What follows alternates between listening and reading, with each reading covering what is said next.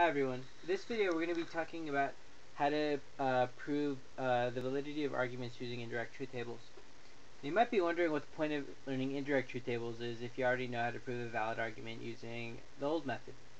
Well, indirect truth tables are a really quick way to just prove if an argument is valid or not. Now that doesn't mean that there isn't any value in using the old truth tables, because the old truth tables show you all of the possibilities. So you can really just, if you really want to see everything, all the information, you can't use indirect truth tables for that. But indirect truth tables are just a really quick way to see if an argument's valid or not. And so if that's the only piece of information that you want, you really can't beat indirect truth tables. So let's take a look at some arguments that are valid. Let's see. Let's say we have the argument if P then Q. So P, we're gonna draw a little arrow, equal sign, open parenthesis, open quote, dash dash, greater than sign, close quote, and then Q. So P then Q. We're gonna separate this with a forward slash. We're going to separate this with a forward slash, and then we're going to get P. Then we're going to separate this with two forward slashes to indicate the conclusion, and then we're going to type in here Q. So this argument structure is if P then Q, P then Q. So P then Q is a premise, which is if you have P, then you have Q. And then this argument is saying you have P, and so the conclusion is saying you have Q.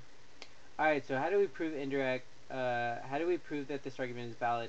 Well, we start by assuming that the premises are true and the conclusion is false. So, in the previous ways, we've given truth values. We've assigned true, true, false, false, true, false, and we've given truth values to the operator as a result. But since we're just going to assume that the argument as a whole is true, all we need to do is we just need to give a truth value of true to the main operator.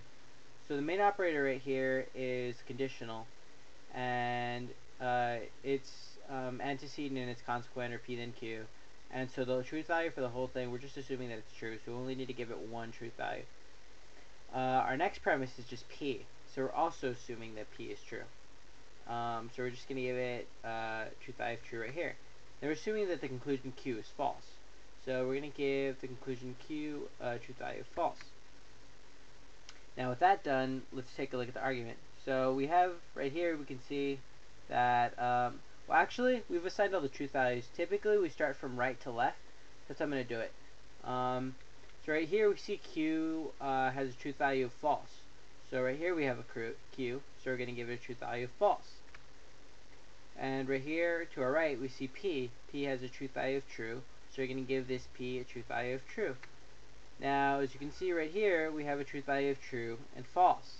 Now if on the conditional we have a truth value of true for antecedent and a truth value of false for a consequent, then the truth value of the conditional is false. But we assume that it's true. So we have true, true, false, which is a contradiction. And so hence we found the contradiction that we assumed and that we were looking for, and as a result the argument is valid. So again, we assumed the conditional was true. We assumed that the other because the conditional was part of the premise, we assumed that this other part of the premise is true. We assume that the conclusion is false. And so we assume that the argument is invalid. And so by assuming that the argument is invalid, we find a contradiction. The reason we find a contradiction is because the argument is not invalid. So let me give you an example of an argument where we don't find a contradiction. So very similar argument. I'm just gonna let's see. So I'm just gonna copy over the conditional in a second. So P then Q.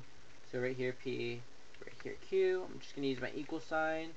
Go up 3 spaces. Hit enter. Just to copy it. Then I'm gonna I'll just type my equal sign right here again. Hit enter, and then I'll do the same thing right here, equal sign, enter. So P then Q, and then I actually need to move this a bit. Just gonna move it 1 over here. I'm gonna put not P, and then I'm gonna put therefore not q. So in this same instance, we're going to assume true premises and a false conclusion, and we're going to see if we come up to a contradiction.